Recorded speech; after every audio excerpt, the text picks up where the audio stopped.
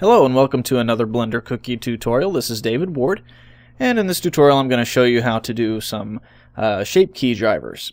For example, I'm going to bend a finger and the knuckle will protrude, or an elbow, bend the arm and the elbow will protrude, etc. Piece of cake, easy to do. So let's go ahead and get started. First of all, you can see that I'm using Blender 2.5 Alpha 1. It's been released a short while ago. So if you haven't gotten it, go ahead and get it. And let's get started. Okay, I'm going to go ahead and open up, I believe it's this one. Yeah, when I last left you, we were animating our little alien guy, as you can see.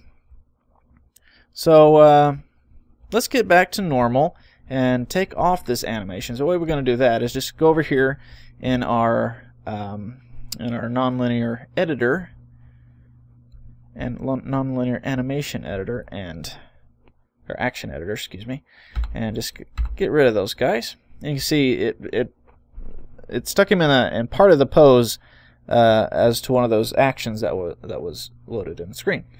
But piece of cake, easy to zero it out.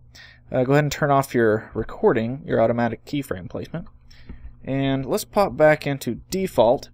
And now to zero out all his poses, just select one of the bones, hit A, and it'll deselect it, and then hit A again to select everything.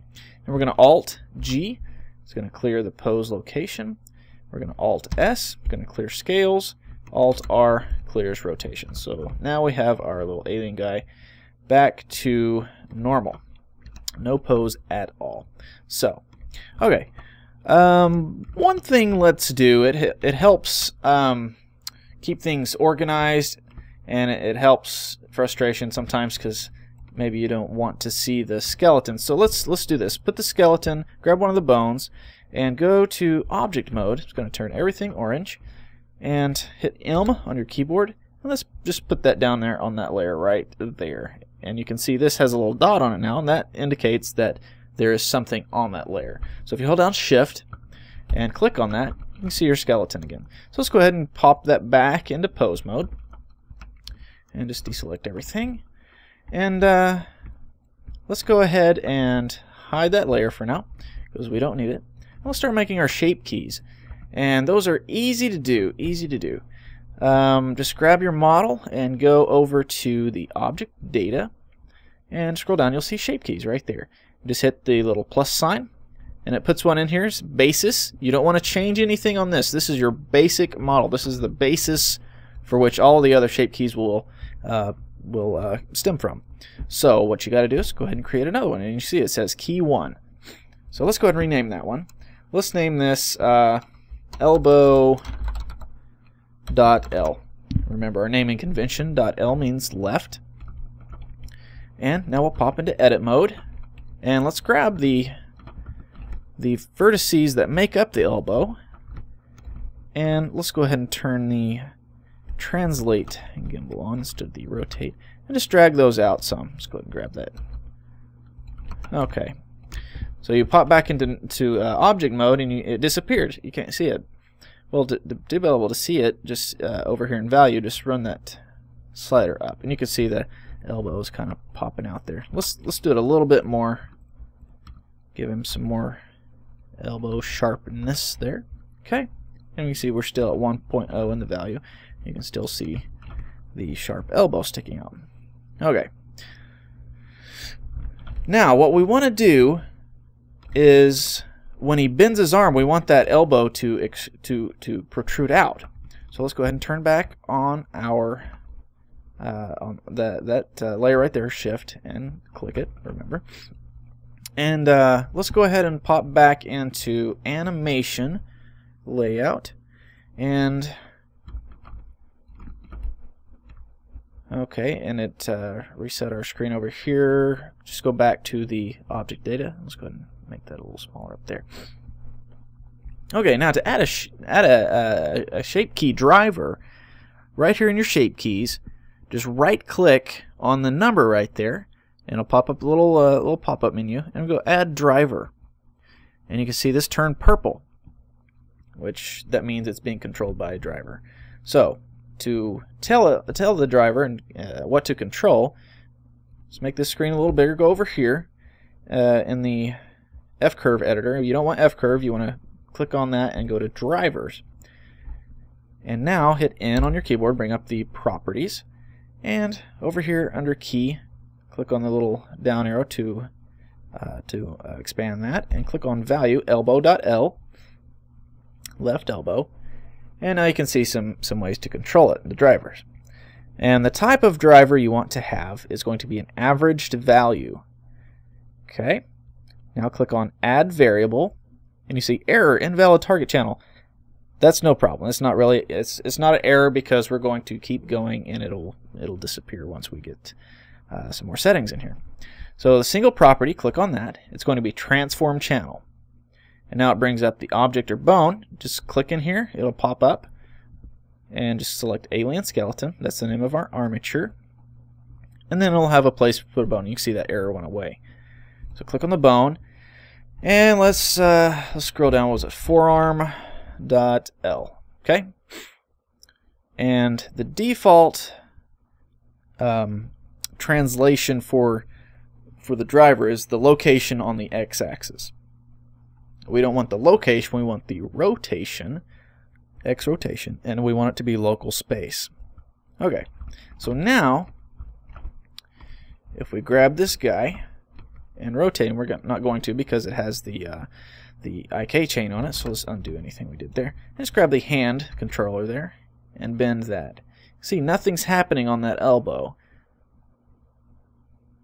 because we need to change some of the settings down here. So just scroll this up a little bit more, and right here under expanded polynomial, see poly order 1, that's fine, and the y equals 0, and I'm not sure exactly what all these numbers mean, but I do know that we need to change this x to -1. So just click there until you get to -1.0. So now, let's make this window a little bigger.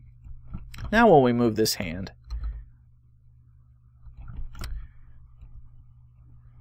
elbow doesn't look like it did anything. Let's compare it with this elbow over here since we haven't done anything. So.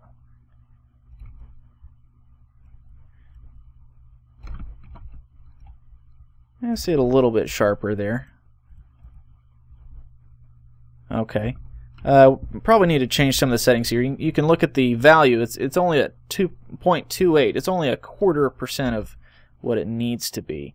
So let's go ahead and go back over here, and let's lower this, which, you know, negative numbers to, well, actually, I guess we need to higher it some. So let's put it at, let's say 0.5. So now when we move this, actually we might need to go the other way. Okay, so now we can see it's at 0.14, which is half of what it was. So let's try that. Let's just type in -2. Now you can see that popped out just a little bit more, and 0.559. You can keep playing with this all day. Looks like maybe -5 might be the number that we need. Yes. Oops. Careful you don't move your model. Okay. So now you can see it doesn't look really natural, but you can play with the shape keys until it gets just right. Okay, so that's how you do that on the elbow, things like that. You can also apply this technique to, say, facial muscles, things like that, bodily muscles. Let's go ahead and add, you know what, let's go ahead, tell you what I'm going to do. I'm going to pause my recorder, and I'm going to apply the same thing over here on the left side so it evens out, and then we'll come back and we'll have it to where when he raises his arms, his back muscle protrudes out a little bit, and maybe his shoulder kind of pops up a little bit. So I'm going to do that real quick. Be right back. Okay, and I'm back. Instantaneous for you, but a few minutes for me. Anyways, I got the elbows working on both hands. You can see that one jutting out. And also notice that -2 is actually a better number than 5. So you can see this is bent pretty much at a 90-degree angle, and the value is at 1.0. And okay, just go ahead and test this guy out too. See that elbow jutting out right there. Okay, so let's go ahead and clear these poses out. Okay, and let's go ahead and turn off. Let's go back to the default view and turn off the layer with the rig in it, the armature. And let's go ahead and do, like I said, and add some back muscles here with what scientists are calling the latissimus dorsi. Learned that in biology class. Anyways, so let's go pop back up to the bases on the shape keys and add a new one. Let's go ahead and add 2 of them. And we'll call this one lat.l, and this one will be lat.r. Okay. So let's grab lat.l and pop into edit view. It's going to be on his left side, so it's going to be over here. So let's grab those muscles right there, and let's grab some of these here.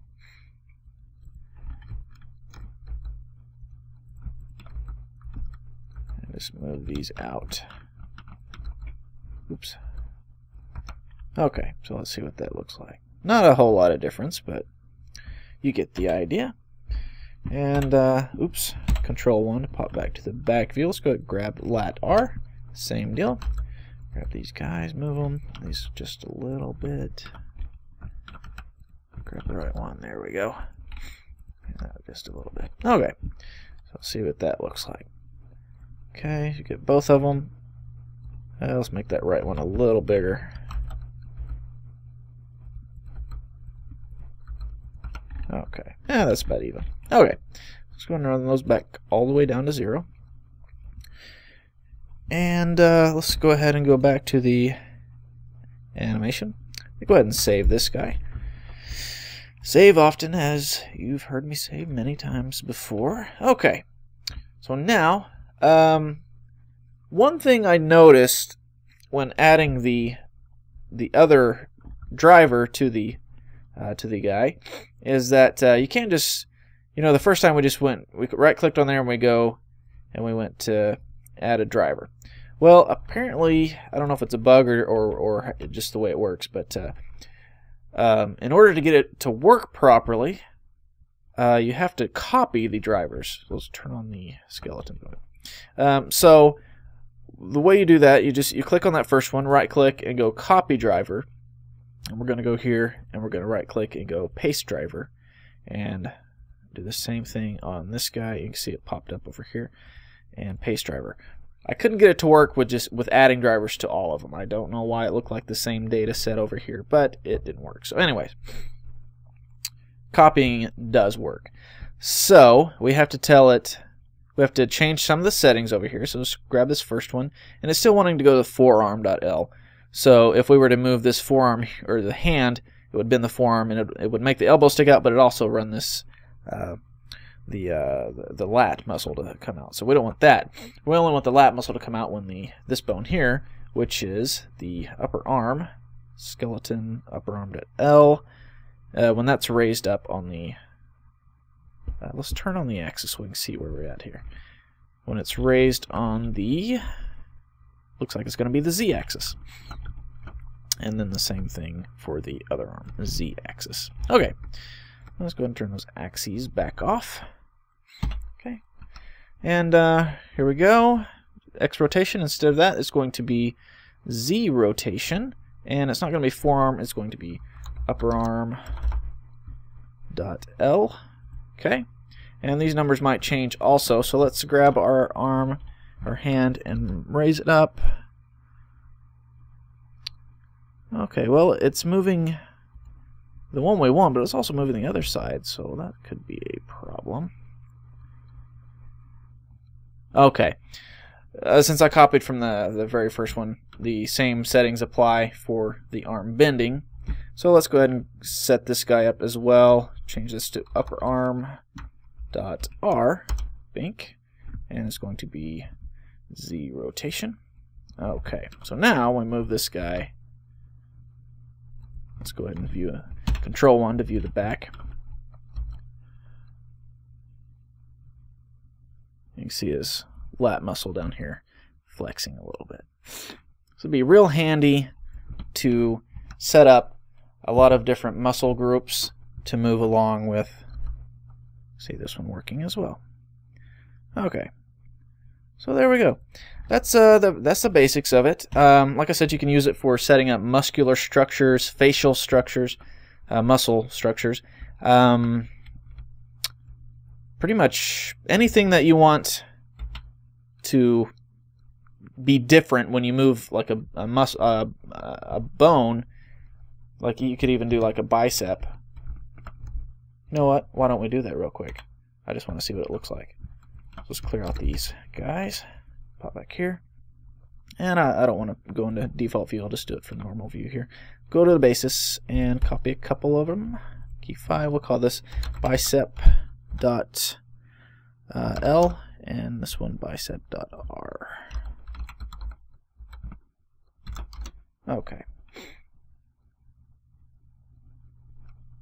Now, let's go ahead and edit this one. Normally in a model we might put a few more rings around his upper arm here for just such an occasion. But for right now, let's just grab these two guys right here and bring them out some, and let's gonna scale them down some too.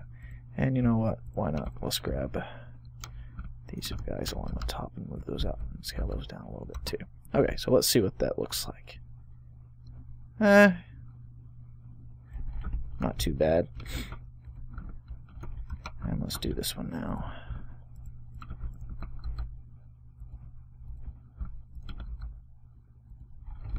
And see what that looks like. Okay, very subtle, but you get the idea yet again. Okay, so let's do the same thing there. Let's just go ahead and copy from this one. Copy the driver and paste the driver.